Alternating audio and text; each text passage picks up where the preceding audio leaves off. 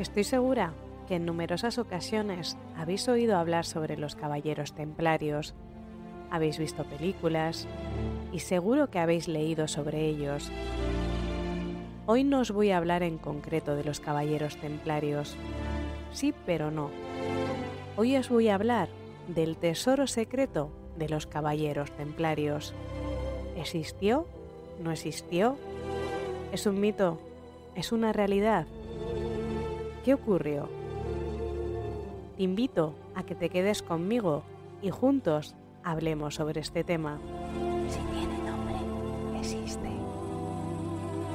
Los Caballeros Templarios, también conocidos como la Orden del Temple o la Orden de los Pobres Compañeros de Cristo y del Templo de Salomón, fueron una orden militar cristiana que existió entre 1118 y 1312. Fundada por un grupo de 9 caballeros franceses liderados por Hugo de Payns tras la Primera Cruzada, la orden se dedicaba a proteger a los peregrinos cristianos que viajaban a Tierra Santa y a luchar contra los musulmanes en las cruzadas. Algunas de las características de los templarios eran, por ejemplo, los monjes guerreros. Los templarios combinaban la vida monástica con la actividad militar, siguiendo estrictos votos de pobreza, castidad y obediencia. Su organización jerárquica.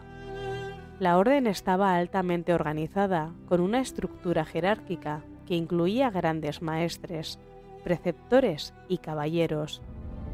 Las habilidades militares. Los templarios eran conocidos por su destreza militar y su valor en la batalla. Riqueza y poder. La orden acumuló una gran riqueza y poder a lo largo de su existencia, gracias a donaciones, propiedades y actividades comerciales. El simbolismo. Los templarios utilizaban símbolos distintivos como la cruz patada y la barba blanca. Algunos de los logros de estos templarios fueron la protección de peregrinos, y es que los templarios desempeñaron un papel crucial en la protección de los peregrinos cristianos que viajaban a Tierra Santa, construyendo castillos y estableciendo rutas seguras. Su participación en las cruzadas. Lucharon en las cruzadas, destacando en muchas batallas y el asedio de Acre. Innovaciones financieras. Los templarios introdujeron innovaciones en el sistema financiero, creando una red de bancos y utilizando letras de cambio para facilitar el comercio. A lo largo del siglo XIII, la orden templaria comenzó a declinar debido a la pérdida de territorios en Tierra Santa, las tensiones con la Iglesia Católica y las críticas por su riqueza y poder. En 1307, el rey Felipe IV de Francia arrestó a los templarios bajo acusaciones de herejía y blasfemia. Muchos de ellos fueron torturados y ejecutados, y la orden fue disuelta por el Papa Clemente V en 1312. A pesar de su corta existencia, dejaron un legado duradero en la historia. Su imagen de monjes guerreros ha inspirado a numerosas obras de ficción y sigue fascinando a la gente en la actualidad. Podemos decir que esta entrada de hoy resume lo que todos conocemos sobre los templarios y su historia. ¿Pero existió o existe un tesoro oculto de los templarios? Lo vemos ahora. Venga, que comenzamos.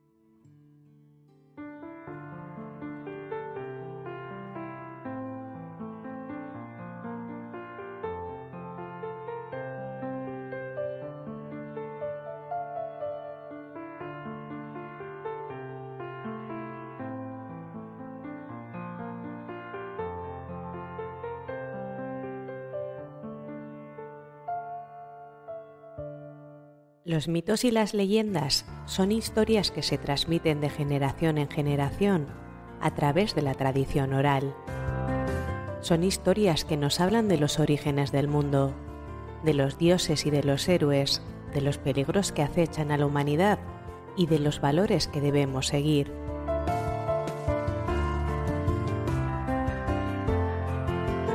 Los mitos y las leyendas suelen estar llenos de elementos fantásticos, como criaturas sobrenaturales, poderes mágicos y acontecimientos imposibles. Sin embargo, no son simples historias de fantasía. Tienen una función importante en las sociedades humanas. En primer lugar, ayudan a explicar el mundo que nos rodea. Nos hablan de los orígenes del universo, de la naturaleza y de los seres humanos. En segundo lugar, los mitos y las leyendas transmiten valores morales y sociales. Nos enseñan qué es bueno y qué es malo, qué debemos hacer y qué debemos evitar. En tercer lugar, los mitos y las leyendas proporcionan un sentido de identidad y pertenencia. Nos conectan con nuestra cultura y con nuestros antepasados. Si tiene nombre, existe. Para los que no me conozcáis, mi nombre es Blanca y os invito a quedaros conmigo. ¿Comenzamos?